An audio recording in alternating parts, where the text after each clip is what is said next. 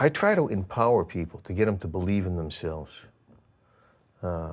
And I feel that's the best I can do, you know, if they're serious, that is. I mean, of course I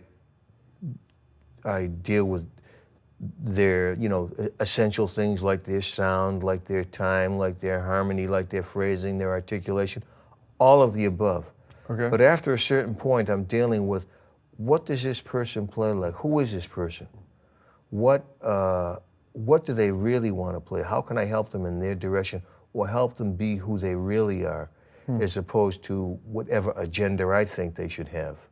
So it's a cross between what they need and what they want. Sometimes it's the same thing, sometimes it's two very different things. Well, that reminds me of an experience I had with you where I think there was some time where you were trying to hit me to some more modern types of playing, and I think one day I came in for a lesson and you just said to me, you know what, you have a certain way you play, and your goal should be to really bring out your qualities, make them as beautiful as they can be. And that's something that stuck with me, that was something unique I heard from you.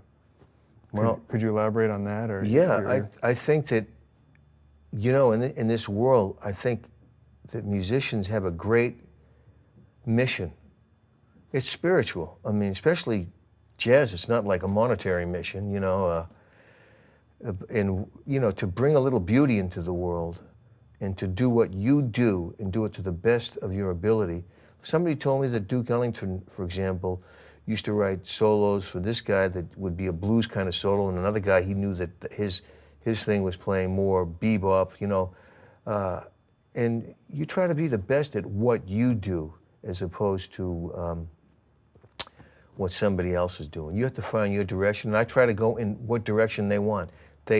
Students will ask me, who should I listen to? I say, who do you like? I mean, it's like if there were 10 women here, you know, you might say, oh, I find this woman really attractive, and somebody else might say, yeah, you know, this woman really looks at, you know, whatever. I mean, on the other hand, I've noticed sometimes in your teaching that you'll ask people, come back and play like somebody you don't sound at all like. How does that fit in? Yeah, well, sometimes they get into a rut. Okay. You know, they come back and their playing is habitual. And I feel like they need a little shock treatment. For example, I had an alto player who played really understated, and I felt, man, if he could only get a little bit more of that across. So I told him to come back and play like somebody he didn't sound anything like. So the next week he came back and he was doing this ornette thing. I didn't think he had it in him, you know? And it surprised the heck out of me. And from that point on, to me, there was some little element in his playing that kind of jumped out a little bit.